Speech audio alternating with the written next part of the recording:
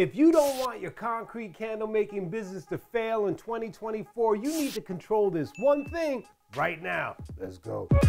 Hi, my name is Jay Catalano. It's almost 2024, and for the new year, I wanted to share the one thing that could potentially make you fail in 2024. Now, I'm not trying to be a Debbie Downer, or shall I say a Jay Downer, but, and this is a big but, there is one thing that we need to control right now, and that one thing is F-E-A-R. Fear. If you don't know what I mean, then let me briefly list the various forms of fear that will try to creep in from now until we start trying to manage it. The starting something new fear. We need to turn this fear into excitement by breaking down these new ventures into smaller, manageable steps, and we need to set realistic goals and celebrate small victories. The testing fear. Testing sometimes is scary, especially when you are just starting out. To combat this fear, we need to conduct small-scale tests or pilot projects, collect feedback, and use it to refine and improve our creations. The safety fear.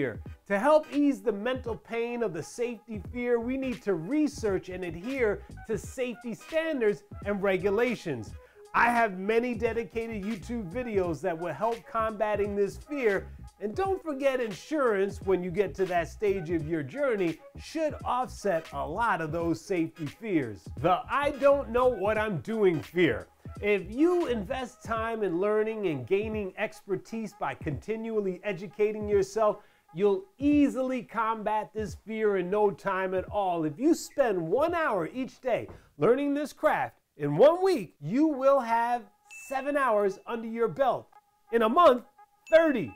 Double that to 2 hours a day, and now you're well on your way to mastering your craft. The it's too expensive fear. Cost is important, but it should not stop you from your passion or goals. Remember, you don't have to stick to 1 or 2 products, and you can change high-costing products in the future as you become more educated in the field. Now, sometimes the money is truly the issue, but sometimes, most times, the cost issue is really a fear issue. The competition fear. We all go through some form of competition fear, but if we differentiate our products to the best of our ability, focus on a niche market, and create our creations from our heart, our competition will be fearing us. The I'm not good enough fear. Now here's another one of those fears that we all experience from time to time. I'm not good enough. To overcome this fear, we need to set realistic expectations,